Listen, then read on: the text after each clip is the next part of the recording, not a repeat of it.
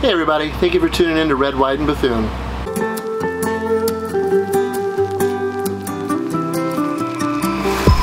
Hey guys, in this video, I don't know if you can hear in the background, we've got if you got the generator running, I don't know if you can hear it. It's pretty loud and everything's not sealed off in here right now, so it's pretty loud, but, oh, there goes Dwight.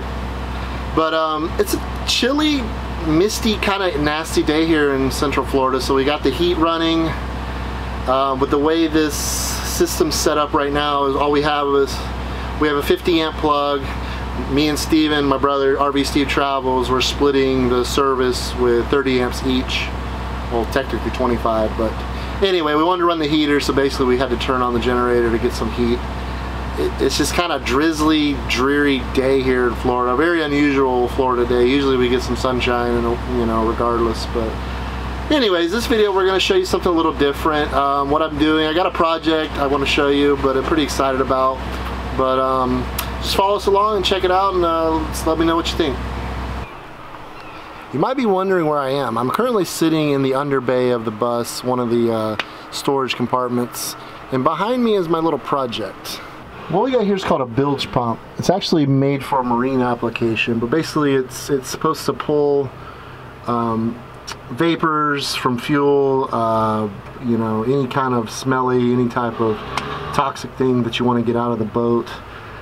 This bus did not have a vent fan, an exhaust fan, so what we're doing is we're kind of engineering our own little thing here. Is basically we bought this little guy here. We went to every possible store we could think of to get this piece right here. We ended up having to make something ourselves. So essentially this is a 3-inch fitting. We went 3-inch here to a reducer to 2-inch, and basically we have 2-inch running all the way up to the bathroom / shower. You know, it may not work. I know it'll work. It may not be as effective as I wanted it to be, but I honestly didn't know what else to do. I didn't really want to go drilling holes in my roof. This is kind of we'll take care of 2 problems at once. Hopefully we'll be able to have an exhaust fan for the bathroom and for the shower area. No, I don't think it's going to work like you know, a regular exhaust fan, but hopefully, you know, it will alleviate some of our problem we're trying to solve. You know, and a lot of people say, well, why do you even need to do it? But you imagine taking a shower in a vent, you know, in a real small enclosed space. The humidity is going to be unbearable, which is going to bring mold and just nastiness and nasty humid air. So hopefully, if we can alleviate that, that would be a win for me. So this is going to be what we're doing. I'll take you guys through it and show you what it looks like when it's done and test it out. We actually put the motor on a variable speed switch, so it won't. This thing pumps out some air, so I'm pretty confident with the reducing of the pipe down to a smaller size, so it's going to have some good airflow. But we did buy a variable speed switch, so it's not, you know, you don't have to run it full blast if you don't want to. So just follow us along and see what you guys think, and like I said, if you guys have any better ideas, leave me a comment below, or you know, let me know what you think. And so here's where it comes up out of the floor. As you can see, Steven's moving the wire right now to hook up the 12-volt pump. Basically comes out of the floor there, 90s, up to the top. And then we have our 2 exhaust vents. One there. We have the shower one right there. Our plan is to paint this, obviously try to make it look as unforeign as possible, but that's pretty much what it's like at this point.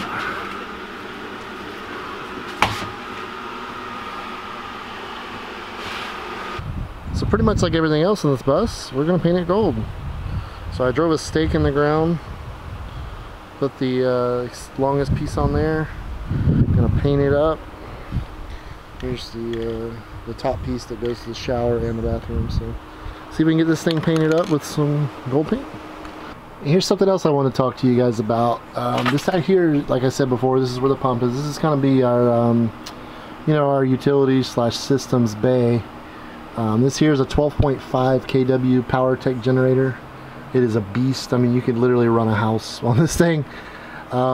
You know, when this thing was touring on the road with the musician, I mean, this generator was all they had. The The bus rarely ever stopped. You know, this thing ran around the clock. You know, it powered the bus, you know, pretty much everything inside. You know, it wasn't like a typical RV where you had a, you know, when I bought it, it didn't even have a plug-in to plug into shore power. So this was pretty much it. You know, and for, you know, the remodel we've done, it's just kind of overkill at this point. You know, we just really don't need this amount of power to, you know, because we replaced pretty much everything with LEDs. We did keep the original air conditioner, which is something I'll show you in another video. But like I said, we just don't need that power. So I would rather have this space, you know. So what we're going to do is we're selling it. You know, it's on the market right now. Probably going to remove it next week. We're going to replace it with probably an Onan Quiet Diesel, probably 6,000, 7,500 at the most. That would allow us a lot more free space in there, which for the main reason I'm about to show you why the space is such a premium for this bus. And this is the main reason that our space is such a premium in that particular bay. This is our water tank. It's a 125-gallon water tank. Water is something to me you don't mess around with. You know, I'd rather have more, you know, too much than not enough. So we also have this. We also have an equivalent, identical gray water tank. So, you know, what you use must go somewhere, so we got to store it. So that's, you know, this is the main reason, well, not the main reason, one of the reasons we have to downsize the generator, because I think it's just so massive, and we really just don't need that much.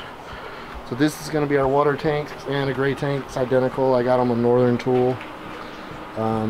Like I say, it's just an RV holding tank, or actually it's not even an RV holding, it's just a water holding tank. You get RV specific tanks and you order them. They're super expensive. I basically bought both of these tanks for what one RV tank costs. So, you know, trying to save what we can. You know, we've already put so much into this bus, but this is what we're gonna go with. You know, they will fit. We have put them in, but the big generator is gonna have to go until, you know, before we can put them in, secure them, and put them where they're, you know, they need to go. All right, guys. So we pretty much have this thing finished up. We want to show you a small little change we had to make. It does have two mounting holes there that you can screw to the top, which is what we did, but it created a ton of vibration and a lot more noise. So what we did is we ended up taking those out and hooking some straps to it and just kind of supporting it there, and it made a huge difference as far as the vibration and the noise goes. But let me take you up top and show you what we ended up with. So here's pretty much the finished product. I do need to fasten it down some way because this thing does move a little bit. But yeah, I mean, I'm pretty pleased with it. You know, it's like, I'm sure some of you have better ideas. I'm sure there's better ideas out there, better options. But I think this is going to work pretty good for us. You know, it's kind of unique. It stands out, but you know, I think it's definitely going to serve its purpose. Let me show you the shower side. Drilled a hole, and like I say, I need to fasten it to where this side stays in a little better, but all in all, I like it. And like I said earlier, we put it on a variable speed, so you turn the switch on.